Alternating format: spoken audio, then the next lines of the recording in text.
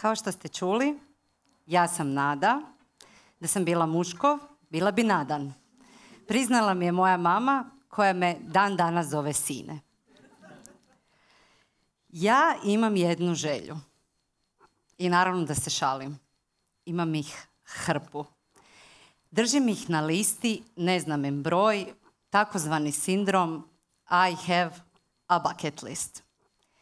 Vjerujem da svi imamo listu želja, napisanu ili ne napisanu, i mislim da se bez liste želja ne isplati živjeti. Dok sam pripremala ovaj govor, googlala sam definiciju riječi želja. I našla sam sebe. Želja je nada, a čovjek koji se nada sjaji. Googlala sam i bucket list. Lista stvari koju želite napraviti prije nego umrete. Ja kad pomislim na svoju listu želja, vidim nebo puno zvijezda. Njih mnoštvo, bezbroj, koje se stalno mijenjaju, kao što se mijenjam i ja. Neke otpadnu, neke nove dođu. Meni se u životu jako puno želja ispunilo. Kako? Uz pomoć suza, rada, truda, discipline, smijeha, ponosa, znoja i malo zvijezdane prašine.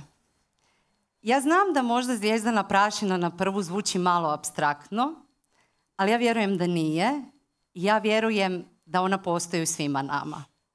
Kroz ovaj govor ja vam želim pokloniti svoju zvijezdanu prašinu kroz 5 zvjezdica mog života. Prva zvjezdica, stavite čizmicu u prozor. Ovo na slici su moje plišane igračke i barbike stare godinama. Dugo su bili moji prijatelji. Problem je bio u tome što su bili moji jedini prijatelji. Rođena sam 86. godine kad me mama i tata uzimaju i odlaze u Split trbuhom za kruhom. 92. se sele u Promajnu kraj Makarske i tad počinje moje djetinjstvo kako ga se ja sjećam i tad počinje moja samoća. U to vrijeme nije bilo lako biti dotepenac u nijednoj sredini. Okolina nije prihvaćala moju obitelj, a samim time ni ja nisam imala prijatelja. Svaku večer legla bih u krevet, zažmirila i svim srcem zaželjela prijatelje. Ali stvarno svim srcem. I ne mogu reći da su došli odmah, ali danas ovo su sve moji prijatelji i hrpa njih koja još nije stala na ovaj slajd, a najveći problem s prijateljima koji imam je što imam više prijatelja nego bešteka. Meni je moj život svaki dan dokaz toga koliko iskrena želja dječjeg srca može pokrenuti planine i koliku snagu zapravo ima. Zato vas molim da 5.12. ove godine uzmete čizmicu i stavite u prozor. Ne da poklonite čokoladu nekome za Svetog Nikolu ko vam je drag ili da sebi kupite čokoladu, nego da uzmete svoju čizmicu, očistite ju, uzmete minutu za sebe i stavite ju u prozor i zaželite želju. Dijete u vama ima nevjerojatnu snagu i molim vas da pazite na njega. Ali pazite na njega doslovce ovako. Ovo je moj video pripreme za polumaraton. Puštam se, jer sad je već zadnji čas. Puštam se, nek se čuje i moj glas. Prevažni su zli jezici, nek se dijeli sve, i slijed meni nikad ne dosadi.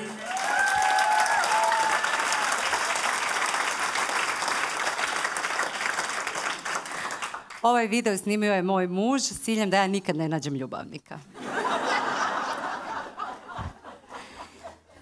Između želje i cilja stoji olovka. S 15 godina dolazim u Zagreb, dobivam novu priliku za život i sama dolazim u srednju školu.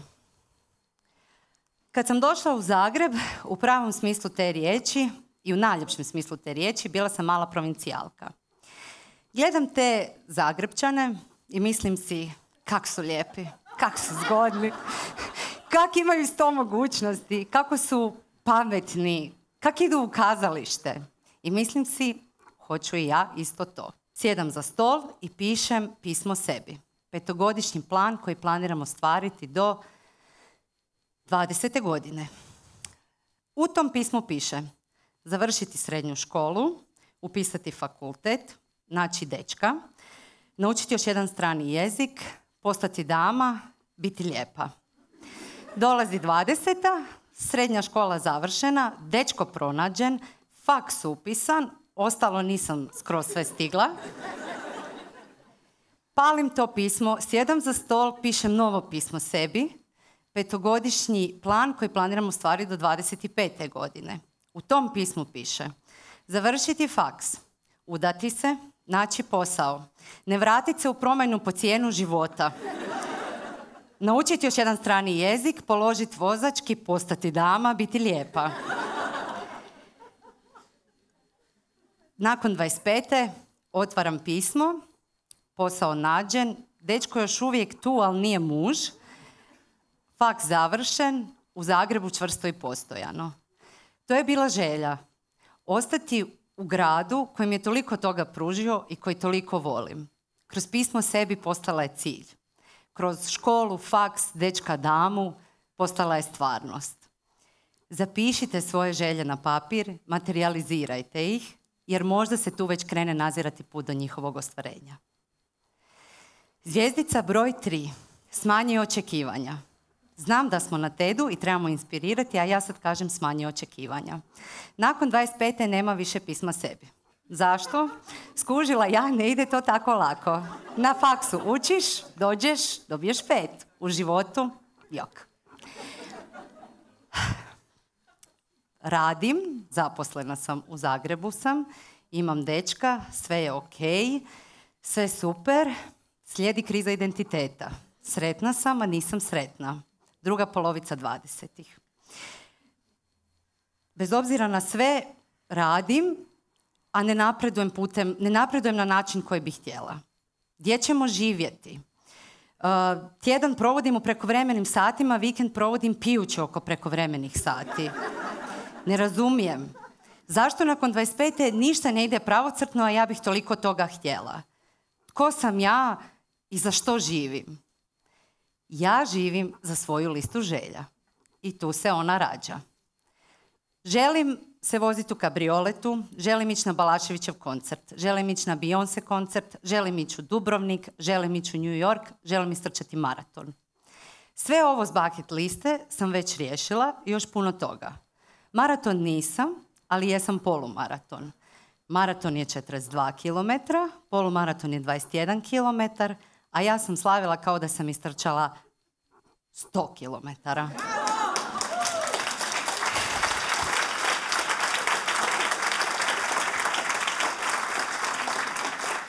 Smanjite očekivanja i slavite svaku malu pobjedu. Sljedeća zvijezdica, sanjaj ogromno. Smanji očekivanja, sanjaj ogromno, ali ima smisla.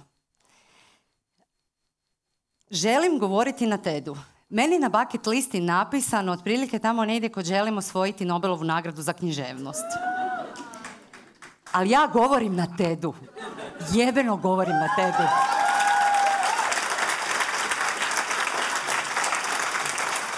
To su moje želje, moji snovi, moja nadanja i nitko mi nema pravo reći šta je od toga moguće, a šta nije.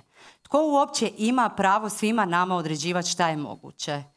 Moje moguće je tu.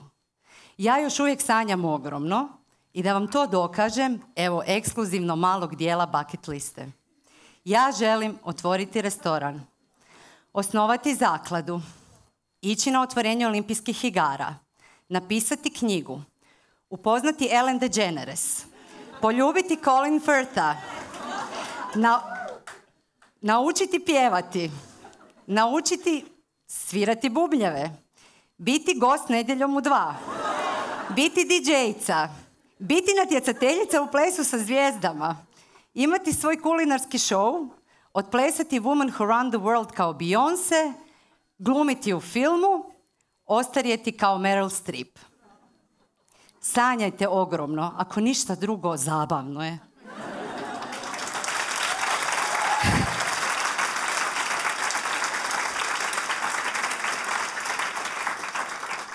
Posljednja zvijezdica, zvijezde će osvijetliti put. Neće zvijezde, ljudi oko vas će osvijetliti put. Stalno nam govore ne pričaj svoje želje i planove drugim ljudima.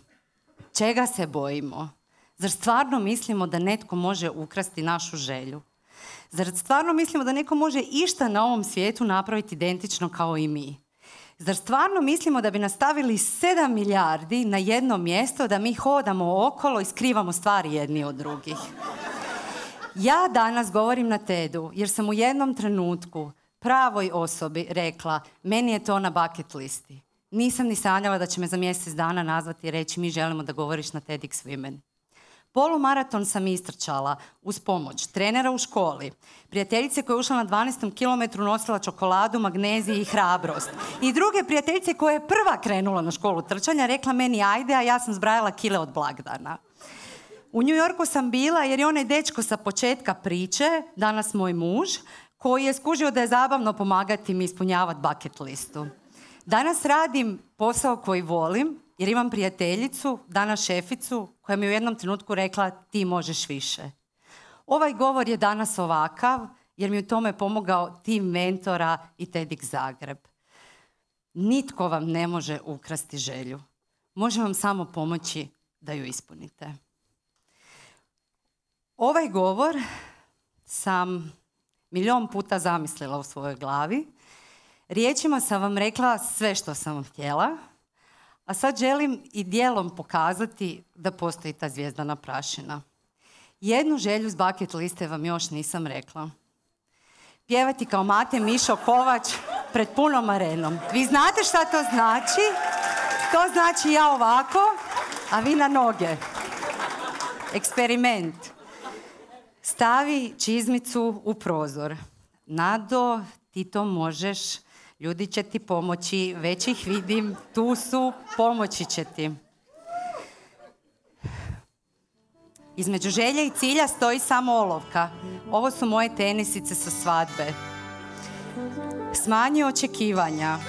Ovo nije arena, ovo je 5 puta bolje od arene. Sanjaj ogromno. Ako ovo nije veće od života, ja ne znam što je. Hoćete mi pomoći? U životu!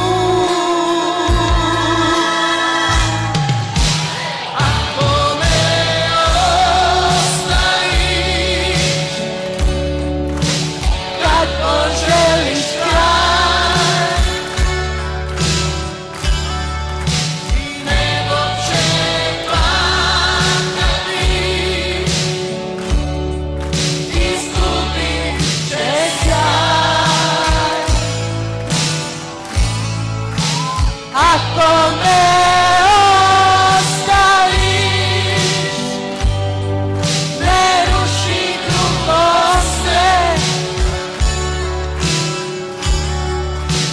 pusti da djeluje,